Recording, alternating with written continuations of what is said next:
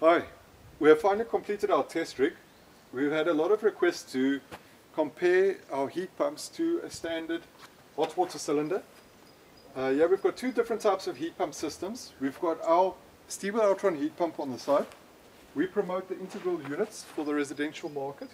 This unit consists of a 300 litre vessel with our heat pump built in on the top. This is our whole system over here. Then you get another type of system that looks like an air conditioner that circulates water to the cylinder and back. This is also a heat pump system. We've got these systems but not underneath 8 kilowatt. And the reason I'm covering this up is because it's not our system. I'm not allowed to show this. But anyway, it is one of the most popular systems that you can buy on the South African market at the moment. I'd say it's in one of the top 3.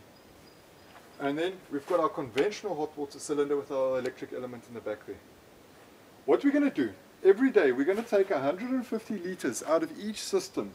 I've marked off on this bucket over here, I've marked off the 150 litre position. We're going to drain 150 litres and then we're going to empty out the bucket, move on to the next system, drain another 150 litres, then finally move on to the last system.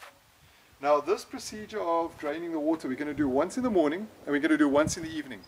This will simulate the work life of an average South African that showers in the morning before he goes to work and then showers again in the evening when he gets back from work. So this is a very real life simulation. It's going to give you a very accurate identification or accurate indication as to what you would save or what you would actually use if you had to install one of these heat pumps. Now, to measure the different units, we've got normal kilowatt hour meters in the back there. And I like these meters because they measure the current and the voltage, which gives you an energy reading. And this is very nice because it's exactly the same energy meter that you would use on your house to get your normal electricity bill. It's the same one that the municipality uses. These 3 energy meters that I'm using over here are brand new. They've still got the seal on the top and recently purchased. Now, on top of the accurate energy reading, we've actually taken the same municipal water, connected it to the 3 different systems. Now that means we're going to have the same temperature cold water going into all 3. The water coming out, I've actually regulated and I'm going to check it every single day. We've set it to 60 degrees and we're going to make sure that the water going in and coming out is exactly the same for all 3 systems. Now, this is a very nice situation because at the same time we're going to have the same ambient conditions. So the heat loss on these 2 different systems is going to be exactly the same. They're going to have the same temperature inside, same outside temperature. So the heat going from the inside to the outside should be exactly the same.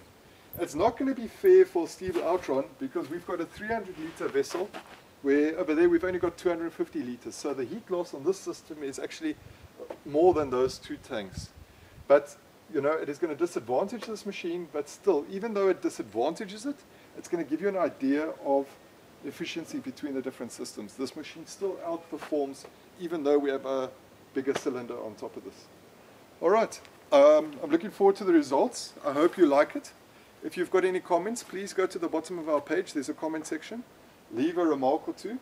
If you're a heat pump supplier or if you're an engineer or if you've got any questions about the installation or how we conduct the procedure, please, any feedback is welcome, good or bad.